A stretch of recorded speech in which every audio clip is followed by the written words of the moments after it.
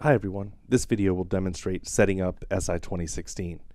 Now depending on who you are in your company, you may not be the person doing this, and in fact your user profile may not even have the permission to edit some or all of these settings. So to set up, we're going to go to Start, Setup, and then go to the Control Panel. This is where all of the settings in SI 2016 reside.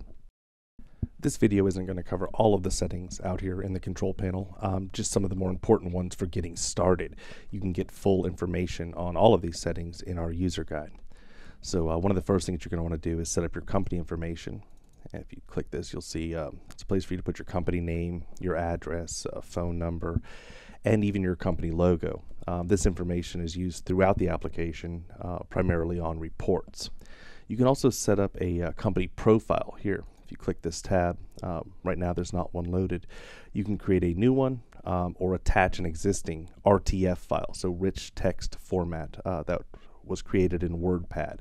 If you choose new, it will create a new RTF file and open directly in WordPad should you choose to do that. And that's where you can put a description of your company, any images that you want, and that is an optional report in the software.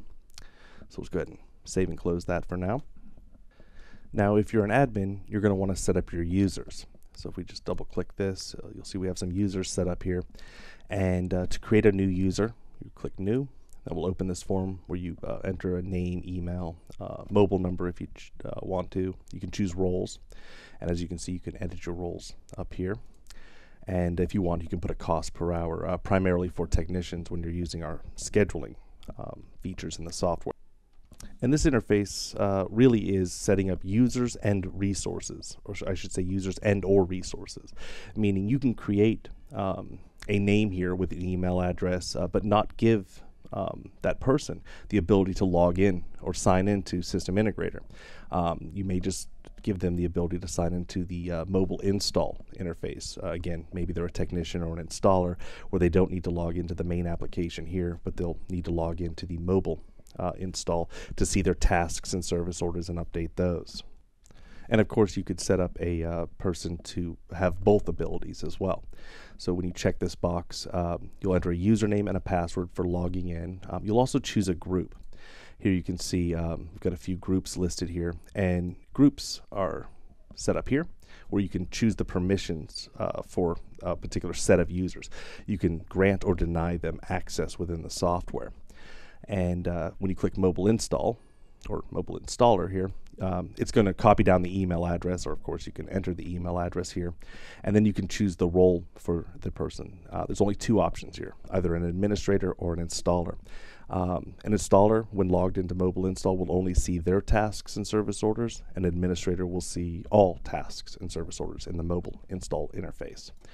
So that's how you go about setting up users. And once you set up a user, you can also click the Send Email option, and that will send the user an email that we showed in a previous video that will have their username, password, and server name, so they are able to log into the SI 2016 client. Go ahead and close out of here. Another important aspect of setting up SI 2016 is to choose how you're going to charge for labor. Phases are one way. And if we open this up, you'll see the default list of phases are roughen, trim, finish, and programming. The top three being the physical time that you're installing equipment, and phases get assigned to products in the SI 2016 catalog. Products also get assigned a number of hours. So as you add products to a project, they automatically calculate the labor based on the rate that you set here for the phase that they're assigned to and the number of hours assigned to the product. Now, here you can see I filled in the base labor with a cost per hour and a selling price per hour. You also have the ability to enter miscellaneous management and design labor per phase if you choose. Now, if you do decide to use the miscellaneous management and design labor, there is an extra field that you'll need to enter, and that is the factor percent. So just as an example, if I put 85, 150, this is a percentage of an hour actually here. So you could say, 10% of an hour.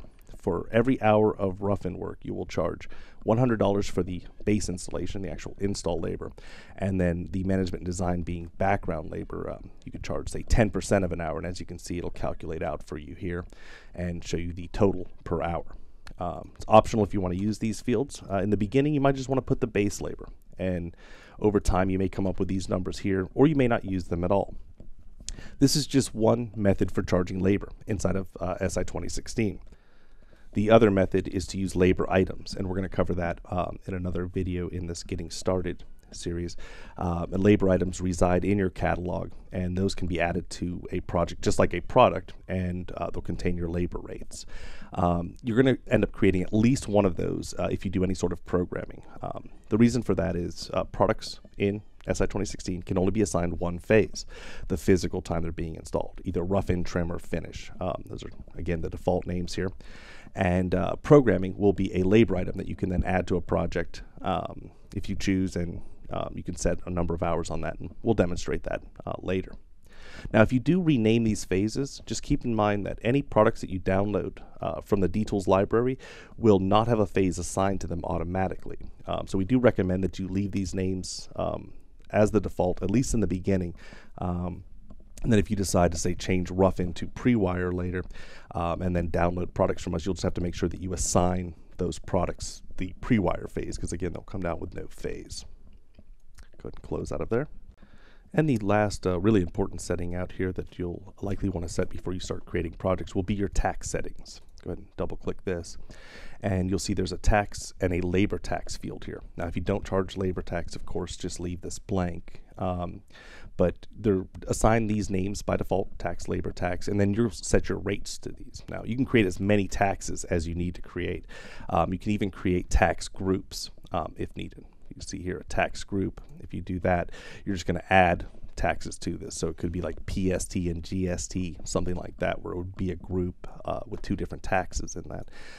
It's up to you. Just set your tax rates here. Now, of course, back here, you're just setting the default. On a per project basis, you'll be able to change your taxes to whatever you need them to be in the event that a project is not your standard tax rate, if it's out of state, out of county, out of country.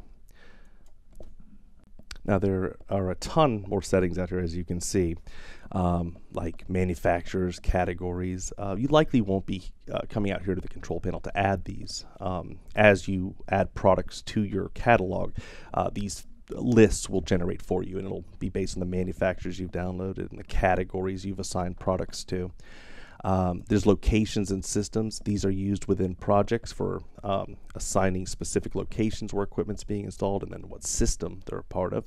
So over time, you may want to build this list. That way, when you're creating a project, you can choose from this list versus having to type the names of rooms every time, assuming there's common names of rooms for the projects that you do. And those really are the basic settings to get going with SI 2016.